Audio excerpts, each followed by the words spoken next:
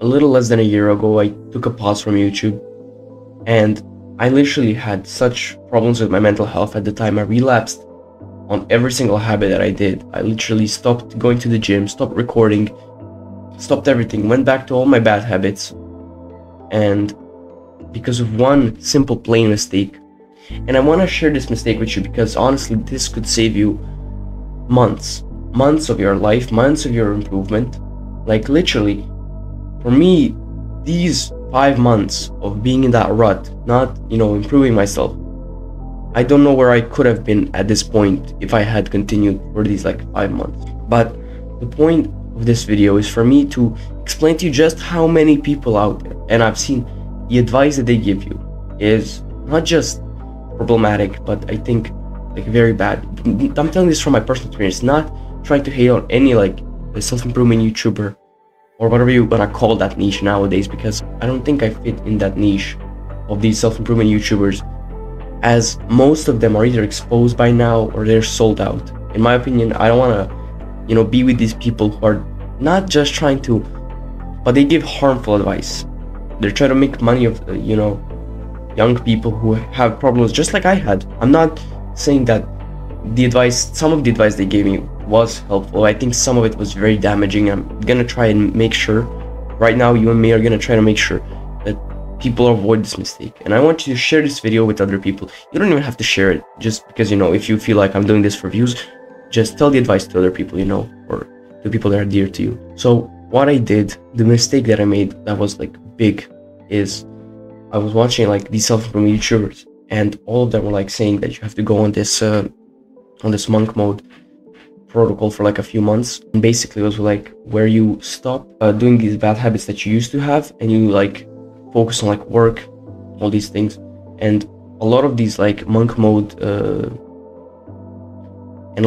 monk mode gurus that were talking about monk mode, they were also saying quit hanging out with friends, quit going to parties and doing the bad habits.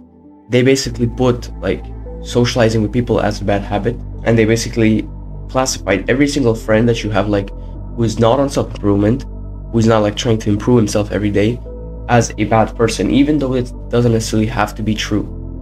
You can look at some of my friends who I've left during this period of time, 10 months ago. I look at these people now and I realize just those people were very good people, very good friends, would help you, talk with you if you had to talk to them. These were good people. So what if he didn't go to the gym? What's the bad point about every single one of these people? Why do you have to generalize these people as bad or not doing certain habits if, there's still people at heart, they're good people who, genuinely care about you? Because I think it's very bad advice that these people on the internet gave you, me, and other people who are who had the situations like you and me. Because the thing is, most of the young people who watch these guys on the internet, they don't really think for themselves.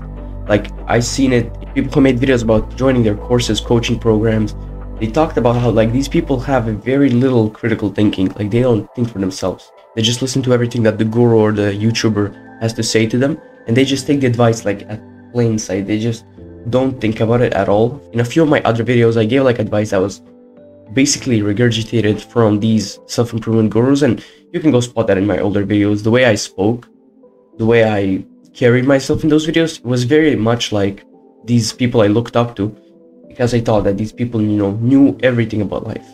But when you realize, when you think, when you use your critical thinking, and I want you to do this with every single thing I say, even with this video, with every single video that you watch from me, from someone else, I don't care.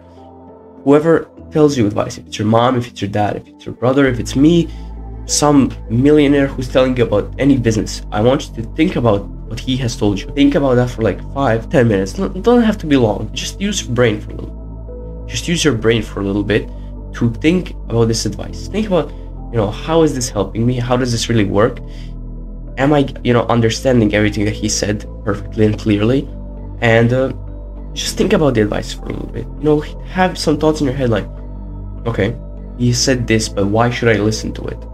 You have to think for yourself. Funnily enough, these self-improvement YouTubers talk about all this stuff about, the Matrix and, you know, whatever they call it, the puppet masters, that they're trying to make you stop thinking for yourself and that you just take everything in that they tell you to do, even though these self-improvement gurus are the same as like the puppet masters, right?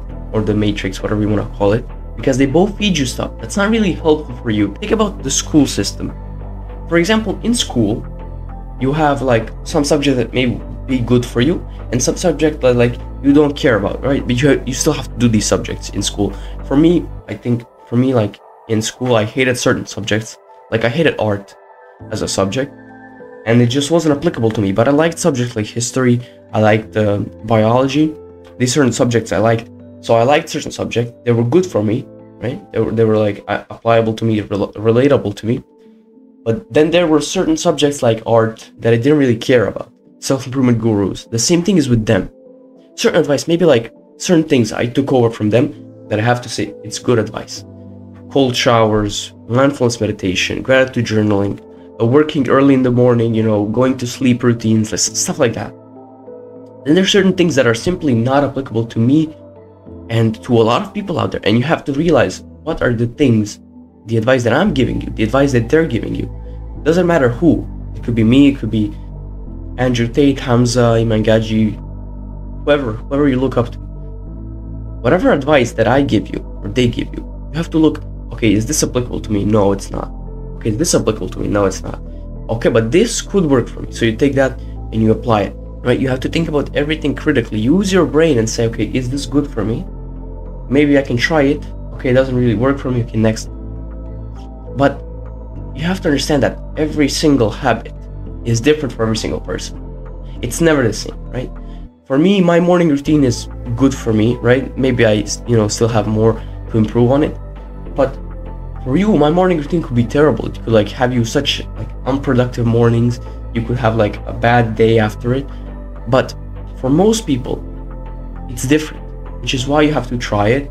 You have to look into it, do some research. Think about like, would that be applicable to me? Could I do that? Maybe no, maybe yes. If yes, then that could be good. If no, then that might be bad. It might be good. You don't really understand and you don't really know if something is good for you or bad for you until you think about it. You try it, you research, and it could end up being good, it could end up being bad. And I think that for certain people, and for me even, I experimented with like trying to take a habit that someone's told me. So for example, in my video, one of my videos, I said to do the 1% method. If not, watch that video. I think that's a good video. I'm gonna put it up right here so you can go watch it. The 1% method is basically where you write down certain tasks for every habit that you have to do. So if I'm trying to improve my videos, I'm gonna set up as a task like try a different lighting. For example, in my last few videos, I'm using like more lights. Like there's literally four lights around me to make the lighting of the videos better. Trying to improve something about the videos. So I have my daily task, so improve lighting in the video. Okay, so perhaps the next day I'm gonna try to do like better body language or better storytelling. Trying to improve 1%, so a little improvement every single day that will amount to big stuff. So for example, I tell you that 1% method, which I think works for me very well. For you, the 1% method might be like not really useful. And then what you can do is not just completely like lay off the 1% method, say it doesn't work, but you can try this. You can try and make the 1% method your own thing by spinning it and trying to tailor it to your own personality, to your own goal. Because the thing is, for me, reading 1 hour a day was very difficult until I literally spun it around and made it into like something that's about my personality. I started reading in places that I found for me enjoyable or peaceful, because some people read in their bedroom, and I tried reading in my bedroom. I tried okay, I'll read for 30 minutes and then pause and then 30 minutes again. Didn't really work. So how I tailored it to myself is I started to read it in areas that I enjoyed, or that I enjoyed peace in, that I could normally as well, not just with reading, but normally that I would take time to relax and find some peace in. I changed the habit around. I didn't follow the exact parameters that the guru or the YouTuber told me to. I spun it around so that I could apply it to myself and do it, how I wanted to do it. For you, it could be, if I say 1% method, you can say, okay, instead of trying to improve every single day, because that's too much for me, right? You can't think of like a task for you to do every single day. Okay, that's fine. You can maybe do it like a week. Every week try to improve. Every month try to improve. So you can try to make every single piece of advice that you hear online, that someone tells you, your very own, and try to tailor it how you can apply it to yourself. If you made it this far in the video, I think that's a sign that like you like me and that you like the content that I'm making, the advice that I'm giving you. You should subscribe. It's completely for free and it pushes my channel to other young men, who want to do this, share this video with someone else, comment something. If you have a question, you can ask me in the comments. So I hope I see you again, man, and peace. I'll see you tomorrow.